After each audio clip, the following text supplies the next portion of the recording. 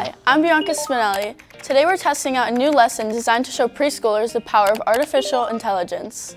We'll use the text and image features of AI to help the students write their own children's book. Parents and teachers will be observing this lesson so we can get their reactions to this exciting new technology. Which one did you want? Bianca, thanks for helping Amazing Explorers with this project. How did you come up with this idea?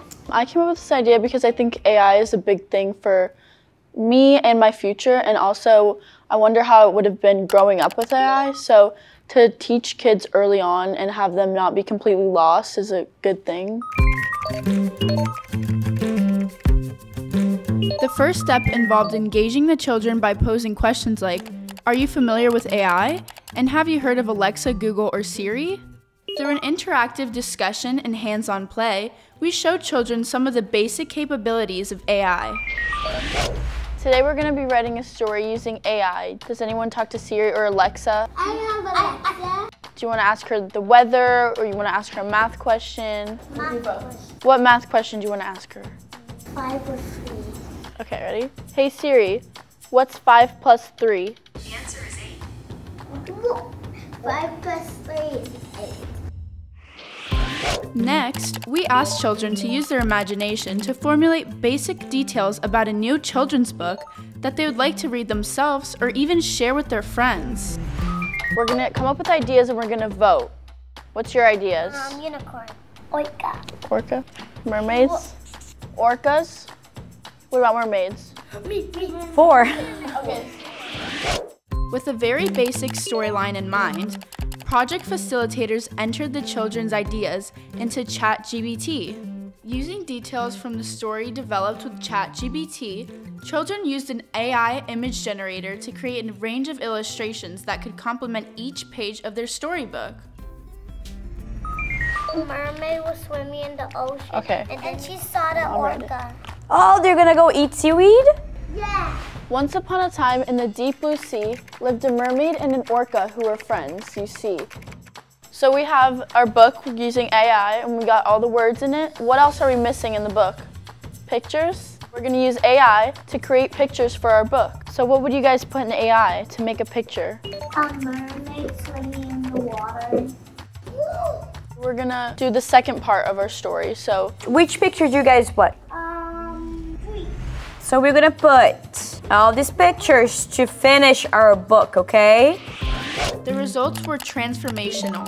Preschool children not only embraced the concept of AI, but also became active participants in crafting a story that blended their own inspiration with the magic of technology. Look the book you guys created. The end. Do you like your story?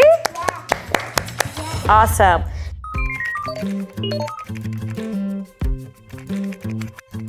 A small group of parents and preschool teachers were invited to observe the lesson and then engage in a brief focus group.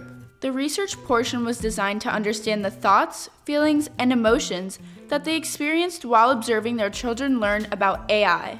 Participants were asked to select various images that represented their ideas because academic research has shown that images and metaphors can be a useful way to describe complex thoughts and feelings. Children that are studying this now, in 10 or 20 years, they're gonna be using this alongside their job to make it more efficient for them.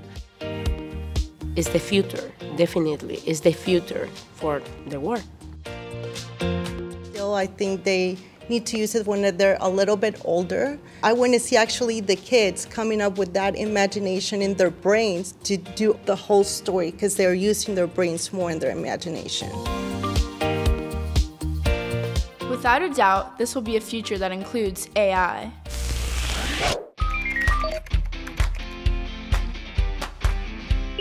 Bianca, what did you learn participating in this project? I learned that AI is still new to people and that everyone's still learning about it, and parents and teachers are kind of nervous and doubtful, but they're also really excited to see where it takes us in the future.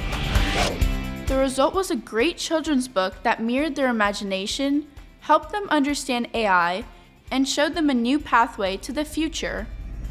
What did you think parents thought about this lesson? I think parents were a little doubtful because it's still like a new thing that everyone's learning about, but I think they're also like excited and they want to see where it goes in the future and how their kids will learn from it. I also want to thank the team of amazing explorers who collaborated with me on this project.